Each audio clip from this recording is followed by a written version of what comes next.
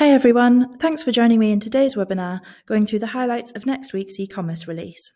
We've talked a little bit about eCommerce 5.0 and how much we're investing in the core of the e-commerce platform in Phase 1. This work is vital for making sure that CloudPOS e-commerce is ready for the next 10 years of retail development, using the latest technology so you've got the best platform for your business.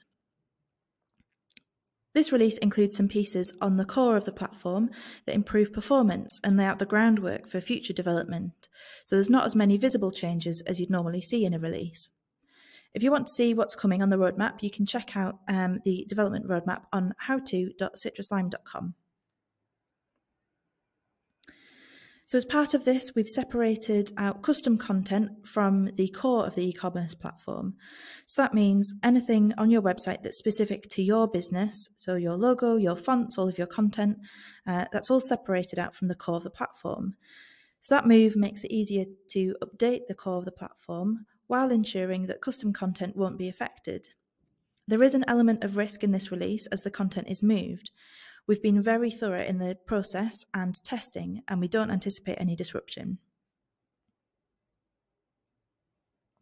We've improved how we deploy code during a release.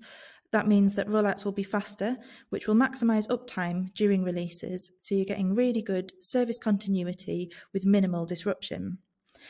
It's worth noting here that it's in the nature of software development that bugs are created when new code is developed and released. Everyone from massive tech companies like Microsoft and Apple to little independents like CitruSlime experience this. It's standard in the industry. Where CitruSlime excel compared to other companies is in our response times.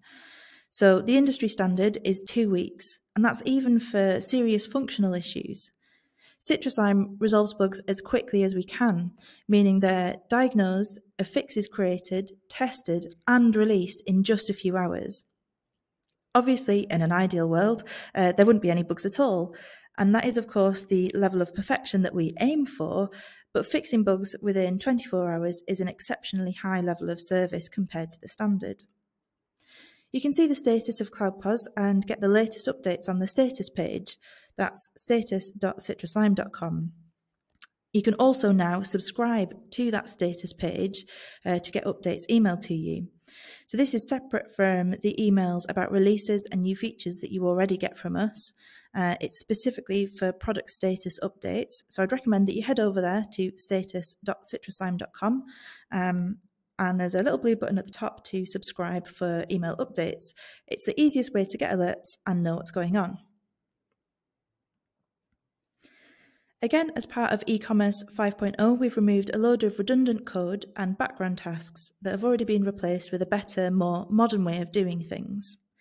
As part of that, the Quick View Stock Status report is no longer available in Cloud MT. Instead, the useful fields have been added to the advanced item search.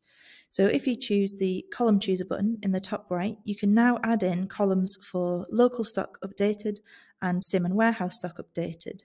So all the useful information is still available in Advanced Item Search. Following some feedback from customers on Canny, our feedback forum, we've made some user experience improvements to Starbuys, particularly to make it better to use on mobile. Starbuys is a powerful promotional tool that encourages customers to add extra items when they're buying online. It's really useful for driving up the value of each transaction and increasing online sales overall. There's a whole webinar on YouTube if you want to find out more about Starbuys. And of course, there's lots, as always, on howto.citruslime.com. For customers who have multiple front-end websites running from one database, there are now site-specific options. So you can set the primary email address that's used to send out emails like order confirmation emails. So you can have that different for each site. You can have a different contact email and set a different site name as well. Finally, you no longer need to manually clear the cache in Cache Manager to get updates to pull through to the site quickly. So the cache is now automatically clear much more frequently, every 5 minutes.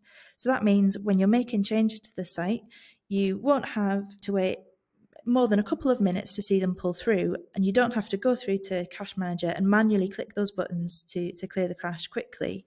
That'll just all be done automatically for you. And that's all for today.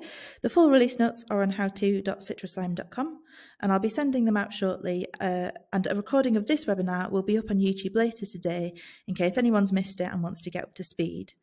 Thanks for joining, and I'll see you in the next one. Don't forget to subscribe to the Citrus Lime YouTube channel for the latest new features and product updates from Citrus Lime.